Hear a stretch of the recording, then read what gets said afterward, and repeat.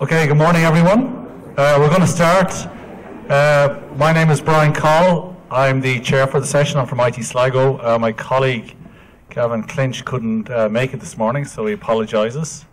So if you actually just came here to see the chair, you will be disappointed. So our first speaker this morning is Dave White from the University of the Arts, London. And he's going to talk about what it takes, as you can see there, to establish openness as an institutional value. And his colleague, Kate, who is logging in online. I don't know, are we streaming? Maybe I shouldn't say. There was a visa issue, but that hasn't happened yet. So she couldn't make it today. So I'll hand back to Dave. Hi, thank you. Yes. This follows on from Kate's keynote. So obviously, yeah, I'm Dave White from the University of Arts London. Kate Lindsay from the University College of Estate Management couldn't be here today, but this is very much just a kind of co-production, so I'm going to speak to her parts of it. If you're interested in those elements of the talk, then do go to her blog and get in touch with her, because she's doing great work there. This really kind of comes off the back of Kate's keynote. I'm going to do this a lot to keep the guy on the camera busy. Okay, hello people online, because it was that idea of openness kind of revealing itself in our institutions, and that's very much what this is about. Is how do we bring openness in from the peripheries, if you like, and that's the track that we're working in, which is bringing open in from the periphery. And whilst my institution and Kate's institution are very different, we're both trying to do that in slightly different ways, okay? Now, what I'm going to ask you to do, because this is like an open space session, is I'm going to ask you to go to that link there, tinyurl.com, OER19 culture. It would have been OER19, but somebody had already taken that, which wasn't a surprise, really. There's a Google Doc on the end of that, and I'm going to ask you, while I'm sort of talking, to respond to this question in that document, okay? So I'm going to show you the question now. If somebody could tweet that URL, I'd be very grateful, okay? It will be on the next slide, don't panic. See, it's still there, it's just slightly less clear. So this is the question I'd like you to consider, because in a way it's the question that myself and Kate are considering, and are in the process of considering, which is, what are the key factors in moving your institution towards a culture of openness? And there are just some rules in terms of responding to that question, not to make it difficult, just to give it a kind of a frame. You can talk to important people. You are sat at the important people table. I thought it was really interesting, Kate, talking about the expanded university and the system. You know, the system is still people as well, so you're at that table, okay, if you want to be. You can make policy, you can change process, you can take risks, but you don't have magic money, okay? So the idea there is you're not expanding the expanded university even more. Your response to the question has to be ways of incorporating openness into existing practice, if you like. Certainly at my institution, the answer to most things is we should get together and talk about this more. And that's expensive.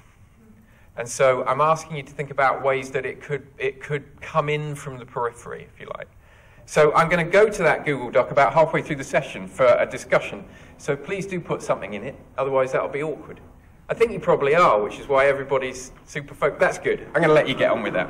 Okay, so just some background. So myself and Kate have done quite a lot of open type stuff over the years. This is a good example from Kate, where she ran this project that gathered, if you like, primary and social documentation that people had in their attics and in bottom drawers and stuff like that around World War I, and that was they got 700,000 bits of stuff from people all over the UK, put that online, lots of Creative Commons licensing, so huge, open, very connected project.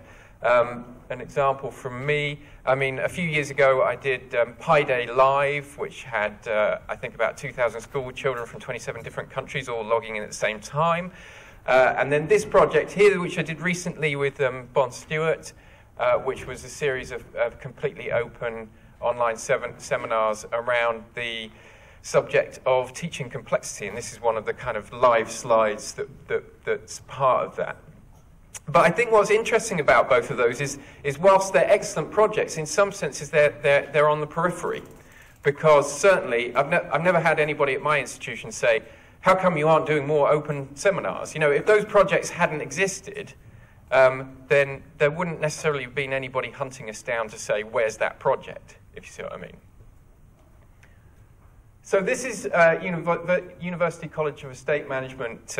This is Kate's institution where she's a senior learning designer. And it's useful to know that they're a fully online institution. They've obviously got a kind of industry focus because of the nature of the institution. A lot of part-time students working. They're very flexible in terms of who they accept, so they're open in that sense. And they're also flexible in terms of if people want to sort of back off from their education and then get back into it, okay? And I think it's fair to say that up until now, obviously they're online, but their model, if you like, their educational model was fairly correspondence-y in essence. And so Kate's looking to refresh that with a new educational framework. So this, obviously, in a session that's half an hour long, I can't go through this in detail. So you can visit her blog to find out more about that. But I think it's an interesting situation because obviously if you've got a fully online institution, then you can sort of control or frame the way that curriculum is designed. And in terms of bringing openness in from the periphery and establishing it as an institutional value, this bit of the diagram here, that sort of area there, is where there are going to be sort of open or learning designs that have inherent open practice in them. So that's one way, that's a kind of one way that you can start to bring it in terms of curriculum design. Now for me, that's a bit tricky because I come from a big arts university, 20,000 students, and I can't control how curriculum is designed, not to that extent, if you like. So talking with Catherine Cronin about this, actually, I was encouraged to go in the direction of trying to establish some open, I don't know if you'd call them principles or if you'd call them values, at the center of the university, if you like. And so ran a couple of workshops with staff to sort of develop these values and to really kind of condense them down. So you can see in terms of openness, we're talking about things that sort of go beyond the making content open. This is more fundamental than that in some senses. And the reason that I wanted to do this was because it struck me that the staff at the university, they didn't know what the university thought about open practice, if I can use that frame, that sort of phrasing. And so I wanted to kind of reveal, or at least maybe nudge the university in a certain direction and say, well, actually, no, we think openness is good and we think it looks like this, okay? And that might lead to two things. One would be that the people that are already working in open ways would actually reveal that they were working in open ways. One of the ironies I find about this form of practice is that the teaching practitioners who work in open, in the character of open, if you like, quite often try and do it under the radar because they're worried that the institution will say that they're not allowed to do it, okay? So I'm trying to create a space where they could say, oh, actually, I'm already doing some of this, let's talk about it. And then the other thing is that it would encourage people to head in this direction.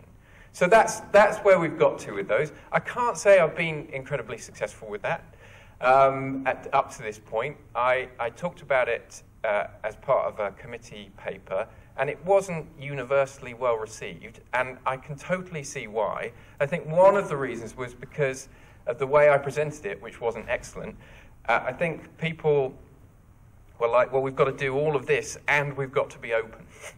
It's like, it just seemed like another thing to have to do, which is, in a way, was part of the genesis of this session, which is, how do you make it part of the fabric of the institution rather than yet another thing that you have to do on top of everything else? So I just want to focus on the connects to diversity of voices just for a second, and then we'll come back round to that document and have a bit of a discussion, I hope. This was the trickiest one and the most interesting one. That phrasing was going to be facilitates or invites at one point, and I ended up with connects for this reason, okay? And I think that this has come up, but it's really important to me that openness doesn't become, hey, we're going to invite you into our club. But actually, openness is more about connecting different voices and the university kind of being a site of exchange for those voices.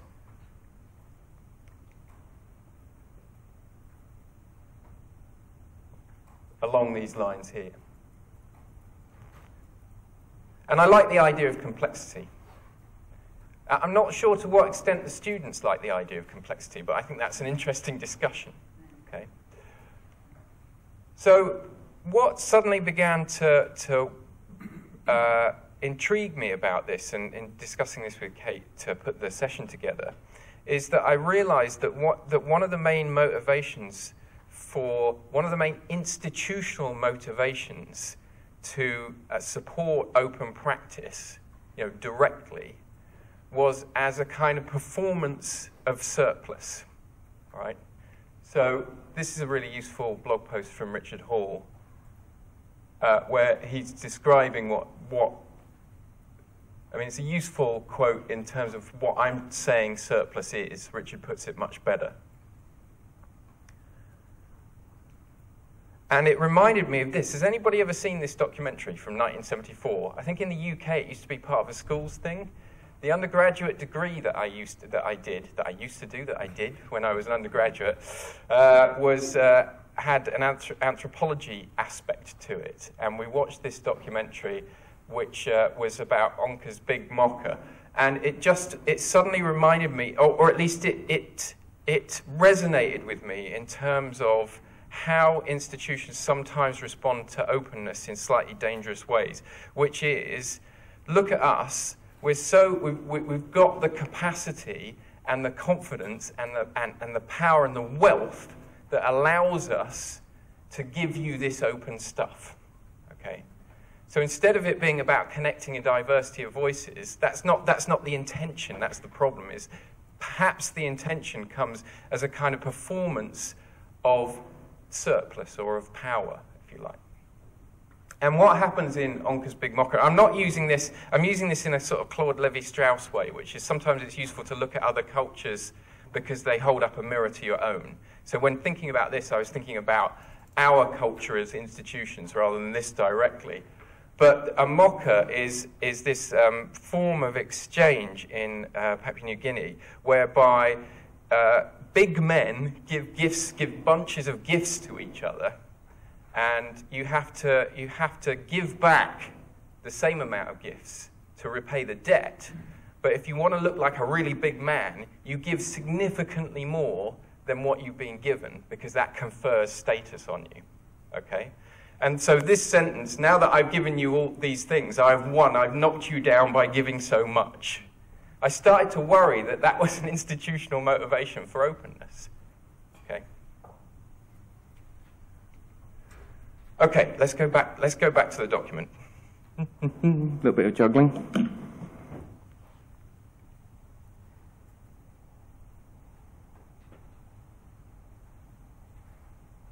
Oh, there's tons in there. Right, that's a good thing. I sounded like that was a bad thing, but I was just suddenly mildly daunted because it's like a half an hour session. And, oh, that's good, we're halfway through. Excellent. So, I like the way that there's a lot of other thoughts in there. I think that's very promising. Would anybody like to speak to any of the points that they put in? Anybody like to explain what they put in? Somebody brave. Yeah, be brave, Martin. So I put the one about... Oh, sorry, thank you, Dave. I put the about linking to things that matter to the system, but I'm not sure about this, okay? And I think it links to something that Kate was saying in her presentation about kind of academic labour and things. So I think, in some ways, in order for things to count, we have to count them, right? Yeah, okay. But then once you start counting things, you pretty much kill any joy or niceness about them, you know. So do you fight the counting? So do you kind of play the game and say, like, the point about openness is that you can make a good case in the ref. It will increase your citations. It's a good way to improve student retention, or it's a marketing factor. You can play the game, the kind of, for want of a better phrase, the neoliberal game. But is that a good thing to do, or is that a bad thing? Should you be setting up an alternative narrative to that? And I don't have an answer to that. But I think if you just want to kind of make it work in an institution, then selling it to them on the things that matter to them is one way to do that. But I don't know whether that's a bad thing to do. Yeah, I know exactly what you're talking about, and I found myself, when trying to promote openness in principle, using some of that language, and so I think it's important. I personally don't have a problem using that language knowingly, if you like, and using it as a kind of shell to bring some healthy practices in, but that's definitely a dangerous business. And for me, there's this interesting tension between network and hierarchy. So, institutions are hierarchical and they measure things in that sense. But actually, most open practice is distinctly kind of networked in character. And so, bringing in network practices from the periphery into the institution, which is hierarchical, is that inevitably going to kill them on the way in? Yeah? So, I genuinely think that's a difficult question. For me, it's about trying to reframe what we think value is, if you like. But that's a really big question. Anybody else want to speak to the document? Yeah. Can you do some? I could run with the mic, but I feel like I have to stay on. Hopefully, if you're watching on the live stream, then you've also had a chance to contribute to the document. What I'm going to do is I'm going to look through this and have a good old think about it, probably post about it afterwards. So all of this work will go somewhere. Yeah. Yeah, so what I put in the global south, there is still lack of some sort of awareness, and there is still need to be increase in investment in ICT infrastructures. So these has to be in place for the culture of open to be, for most institutions in the global south to be really engaged in the culture of open. Okay, yeah, that's a really good point. And to be honest, it wasn't that what you've made me realize a bunch of assumptions I made there, which is I think that, for example, in my institution, all of that infrastructure is there. So that gives me the opportunity to talk about values. But I think that's a point well made, that actually there are other locations whereby things just haven't quite been plugged in yet, and that infrastructure isn't there. And perhaps that amplifies the danger of that openness as a performance of surplus problem. That actually being structurally in a position where you can be open is actually a privileged position.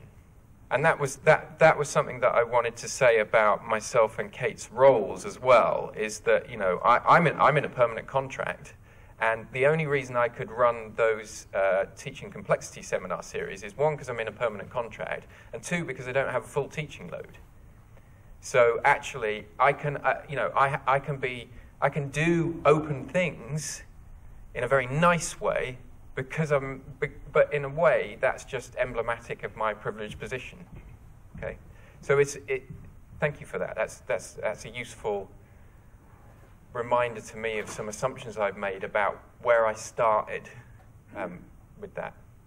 Should I take another one? Yeah. Yeah. Hi, thanks, Dave. Can I give a plug for our panel at 5 o'clock this afternoon as well? Go on, why not? Some of those things. So yeah. We're talking about Jane Secker's module on digital literacies and open practice, but it made me think. So I'm Chris Morrison at the University of Kent. I put down asking enterprise team, those responsible for exploiting IP to create open resources and consider their own practice.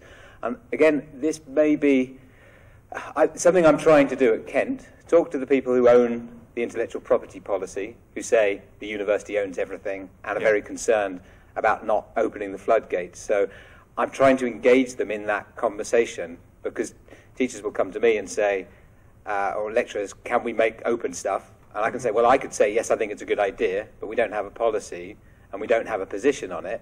And I think we're quite conservative, traditional, hierarchical institution. So it's just trying, I don't know if it's going to work, to have that networked idea within the institution to try to create those connections that somehow might help influence that kind of, or override the hierarchy that wants to own and control things and come up with something. I don't know whether you have experience of that actually having worked anywhere, or whether that sounds a bit like a pipe dream. No, I mean, I'm not sure that I can respond to that directly, but I think what you're talking about, I think there's a thing, I mean, maybe this comes back to Martin's point as well, is that what you can do with institutional structures is use them to create a space for certain types of practice, which is why I'm interested in those sort of open values. So whilst the culture of the institution might not really understand openness and what its benefits are, and whilst you probably don't want to go down the route, as Martin says, of describing the benefits in a way that perpetuates the system that you're trying to do something about, I do think that you can do things like have policies around IP and policies that perhaps support community practice type, structures that aren't directly, they're not directly supporting openness, but what they're doing is they're kind of cutting a space in the institution for that practice to then emerge, and certainly for the practice to be acknowledged as a thing.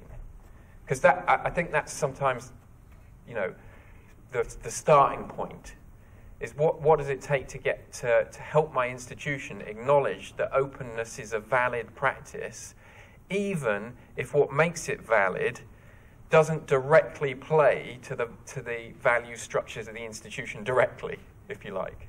It's a bit of a knotty response, but okay. I'm gonna, yeah. Just as you were talking there, I think, again, for me, in terms of open practice, just thinking about privilege and position, but actually one of the things that I find about doing things openly, just doing something openly, is actually almost a way to subvert the system as well. And I think you sometimes need that ground up kind of approach as well to get that buy-in, because I know in my own institution, although we've got policies and we do have things, that sometimes you just have to keep doing things to remind people. So again, just wanted to throw that in. Yeah, I think that's a really good point. And in a way, I think you need both. I mean, one of the reasons we put on the teaching complexity was because it was like a show, not tell. It's actually, openness is a really difficult thing to describe, but it's a relatively easy thing to show people. So finding elegant ways of communicating something that you've actually done in the language of the institution is quite useful. Otherwise, it becomes very hypothetical, doesn't it? Okay, I'm going to move on just because of time. I say just because of time. Obviously, time's quite a fundamental thing for all of us. But as I say, thank you for engaging in the Google Doc. Myself and Kate will look at all of that and respond to it. I like fighting its neoliberal agenda, ! By the way. That's nice and crisp. I can't move on in a PowerPoint unless I've actually got it up on screen. So let's do that.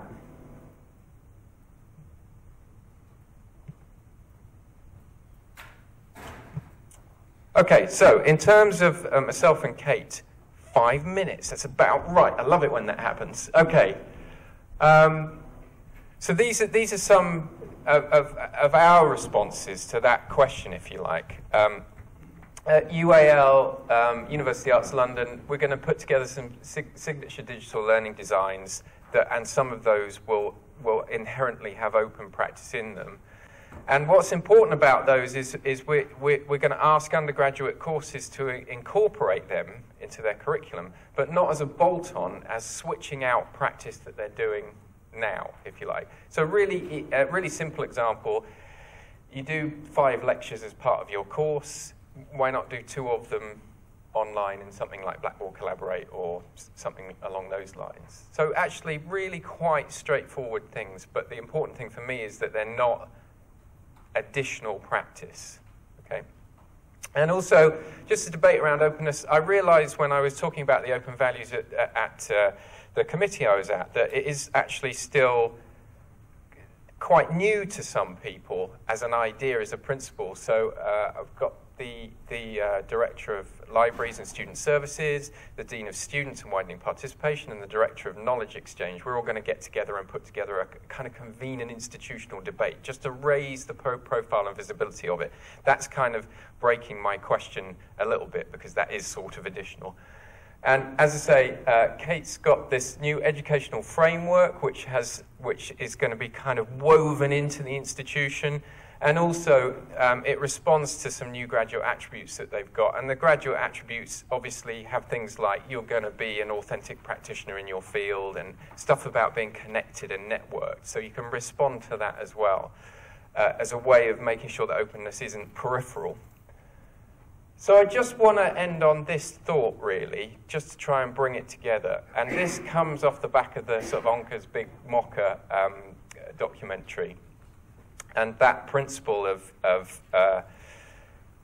openness, or trying to avoid the institutional response to openness being a demonstration of surplus, is to, and to me it came down to this, which is a very kind of anthropological sort of statement, is to try and ensure, as we bring openness in from the periphery, that it's based on reciprocity and not redistribution.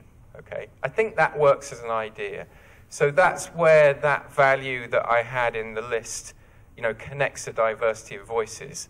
That's kind of what that means, is that it becomes more about more about gifts, more about connection, and less about let's marketize openness. Which in some ways I think was how do we avoid doing that was the heart of our discussion we just had. So that's just what I want to leave you with. Openness is reciprocity, not redistribution. Thank you.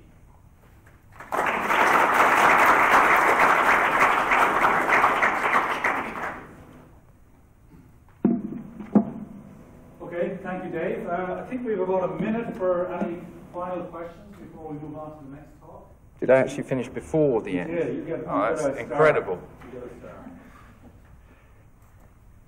No, okay. No, that's good. That was because it was so perfectly formatted, yeah. Perfectly timed. Excellent. Well done.